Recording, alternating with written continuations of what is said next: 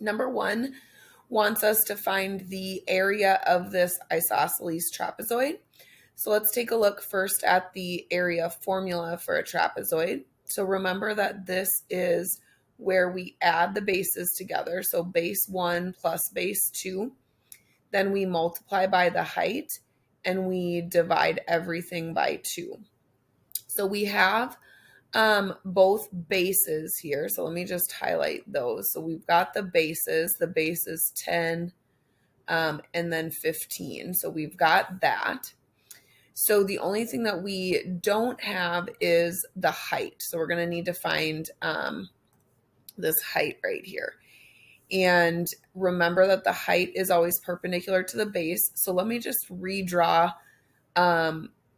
this triangle right here so that we can solve for the height. So we've got the height, we've got this kind of portion of the base, and then this leg. So we know that this is 40 degrees. So we know we need to find this height. So if we take a look at this isosceles trapezoid again, this piece right here is the same as this. So this little blue chunk is 10. That leaves 5 left over for these 2 orange pieces. And since these legs are the same, we know these 2 pieces are the same. So each of these pieces are 2.5 because that would total our 15 for the base.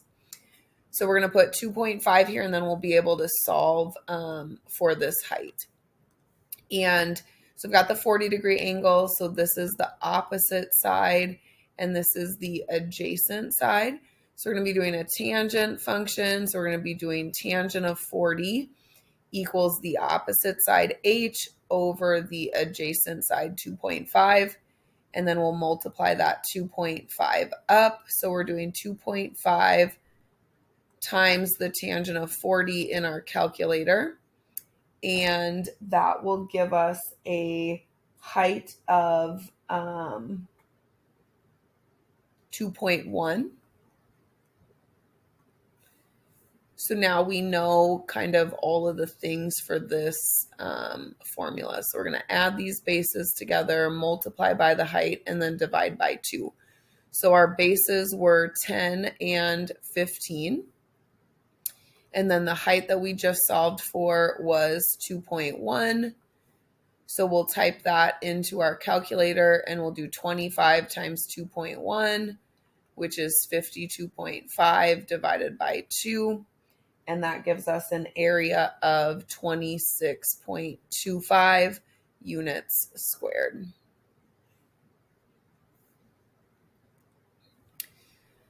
Number 2, the sun is 62 degrees above the horizon. So that would be this angle going up here in this diagram. And it creates a 12-foot long shadow. How tall is this tree? So when we take a look here, so we've got this angle. The height is the opposite side.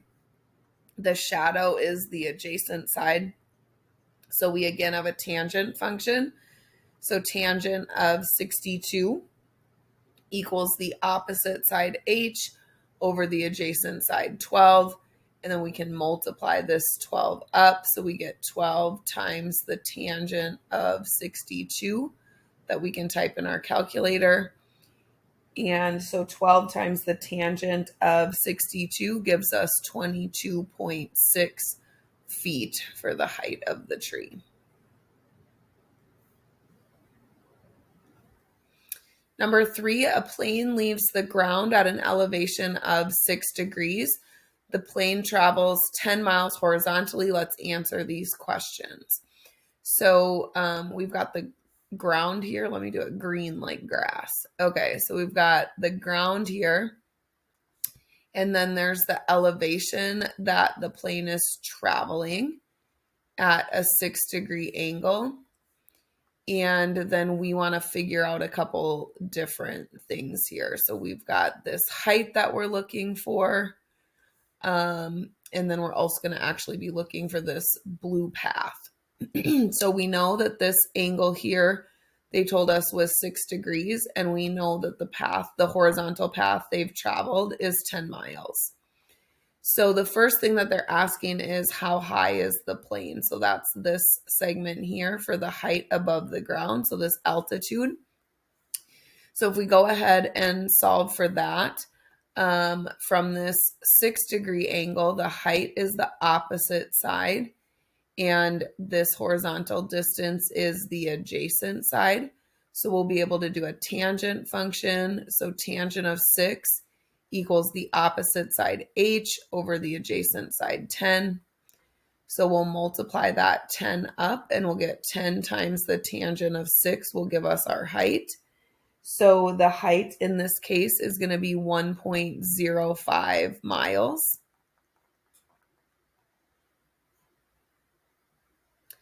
Then it wants us to find the distance that the plane has actually traveled. So the plane is flying along this blue line. So this is going to be the distance actually traveled. And we know that that is the hypotenuse of the triangle. So you could use the 10 and the 1.05 in the Pythagorean theorem if you would like to. I'm just going to set up a cosine function. So cosine of 6 equals the adjacent side 10 over the hypotenuse d. Multiply the d up. So 10 times cosine of 6 equals 10. And then we'll divide that cosine to both sides. So we're going to be doing 10 divided by cosine of 6. And that gives us an answer of 10.06 miles when we type this into our calculator.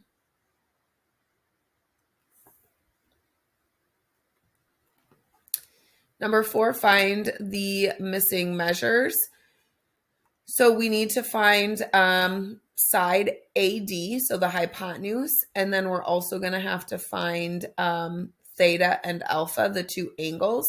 So let's go ahead and find this hypotenuse first. We know that we've got the other two side lengths, so we're able to do Pythagorean theorem since we see that it's also a right triangle. So AD squared equals 10 squared plus 3 squared. So AD squared is equal to 100 plus 9, so 109.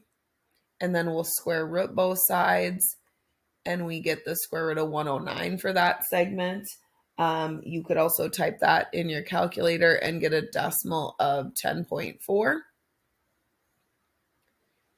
Then we just need to find the angle measures. So if we go ahead and find theta first, so I'm going to label this 3 the opposite side since it's directly across from theta, and then the 10 the adjacent side.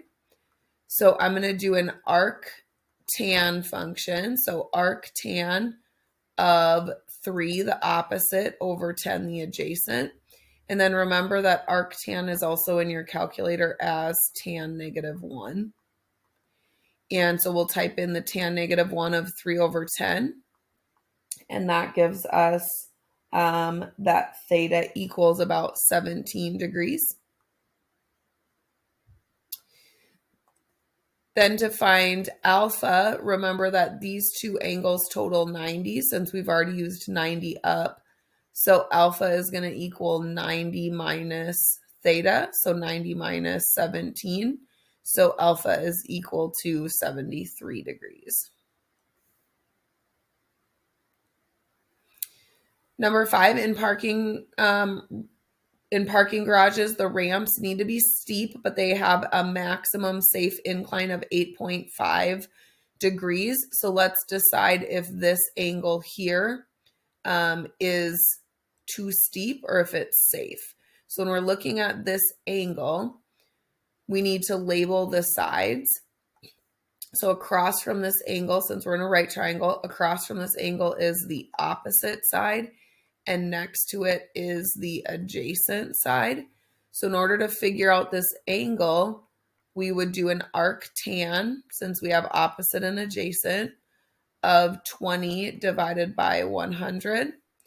And when we do that, remember tan negative 1 in your calculator, we get an angle measure of 11.3 degrees, which is not less than our 8.5. So then this is not safe. So since this is greater than 8.5 degrees, the ramp is not safe.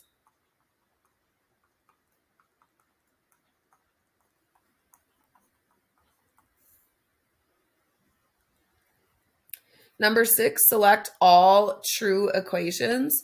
So remember that when we have a cosine of an angle, that equals the sine of 90 minus that angle, because when they're in the same triangle, the sine and cosine of opposite angles are equal to each other. So we're good with A because 37 plus 53 equals 90, and we've got a sine and a cosine. This does not hold true for tangent. So now in C, we've got a sine of 37 and a cosine of 53. Those add to 180, or sorry, add to 90, and we've got a sine and a cosine, so that one's good. D has both sines, so that's not going to be equal unless these numbers are equal. And then E is exactly the formula that I wrote. So these two angles, theta and 90 minus theta, would add to 90, and there's a sine and a cosine, so that one's good as well. Number 7, Claire is flying a kite. She gets tired, so she stakes the kite to the ground. The string of the kite is 30 feet and makes a 27-degree angle with the ground. Let's figure out how high this kite is. So we know that this is 27 degrees. The string is 30 feet, and we want to figure out how high up the kite is. And we know that it's making a 90-degree angle here. So across from this angle is the opposite side. Next to it is the hypotenuse. So we're going to be able to do a sine function here. So sine of 27 equals the opposite side h over the hypotenuse 30. And then we can multiply 30 up. So we get 30 times the sine of 27 will equal h. We'll plug this into our calculator. And when we do 30 times the sine of 27, we end up with 13.6 feet.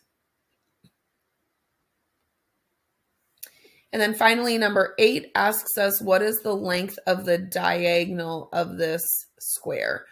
So remember, when we take a square and we split it with the diagonal, we get a 45, 45, 90 triangle. So both of these two smaller angles equal 45. And then the relationship between the leg and the hypotenuse is that they're a scale factor of square root 2 different from each other. And so the hypotenuse is the longer one. So we'll multiply the leg by the square root of 2. So this diagonal equals the 4 times the square root of 2. So you can leave it as 4 square root 2 like this, or you could multiply that in your calculator and get about 5.7 units.